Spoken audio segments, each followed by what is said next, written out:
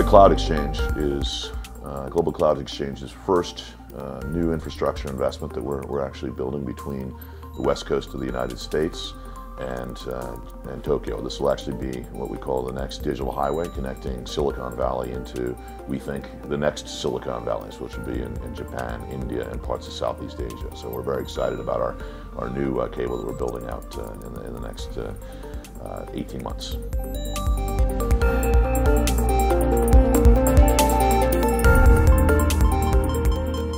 This one's going to be much more flexible in the sense that it'll allow people to come in at sub-10G wave levels. So they'll actually be able to come into our landing stations and essentially buy everything from internet transit to Ethernet to large bandwidth services that go up to 100 gig and then as high as 1,000 gig. So very, very exciting and very scalable architecture that we're bringing into this cable.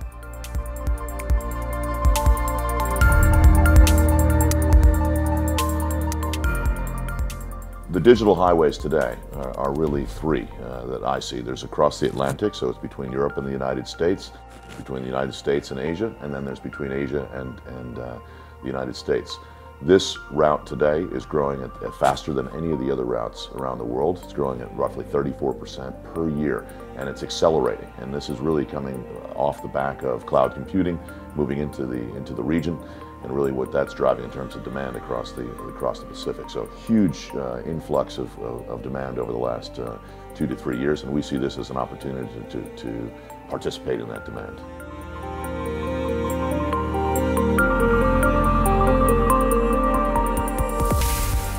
Pacific Cloud Xchange is actually going to be a way for us to interconnect our FNL system, which was one of Asia's largest cable infrastructures, to our former YIPES infrastructure in the United States. So connecting our fiber on the west coast of the United States, east coast of the United States, seamlessly through to our architecture in Asia and then onward to India. So where we're the largest fiber provider in the Indian subcontinent. So we're very, very excited about interconnecting what were a series of disparate systems with our own fiber and controlling essentially end-to-end fiber in the ground and under the water all the way through from Silicon Valley to India.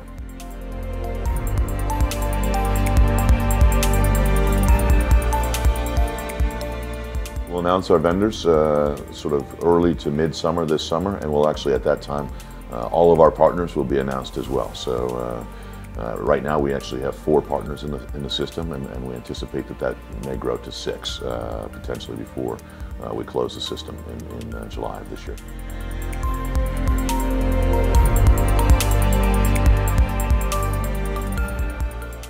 Asia Pacific today has roughly 1/3 of the non-internet users. So if you think about the internet population and you think about bringing the next 7 billion people onto the internet, there's roughly 2.5 billion citizens that actually do not have internet access today in Asia.